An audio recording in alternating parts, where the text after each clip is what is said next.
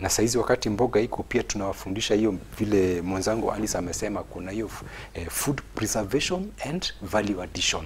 Wakati wako na mboga kutosha, kila mtu ako na mboga, utaenda kuuza wapi? Hasa tunawafundisha kama ni maembe, kuna season ya maembe, unakausha ile maembe. Unakausha. Kama ni nyanya, unakausha ile nyanya, unaweza ukakausha ukaisaga ikawa powder, ukaitumia kama curry powder. Unaona? Na ikakaa zaidi ya miaka 3, miaka 2. Maembe pia unaweza kausha kisha ukaitumia kutengeneza juice baadaye. Kuna mbinu pia tunakufundisha namna ya kuweza kutengeneza recipes. Na hiyo pia tunashirikiana na mashirika mengine ambayo kwamba wanafanya mambo na hiyo food preservation.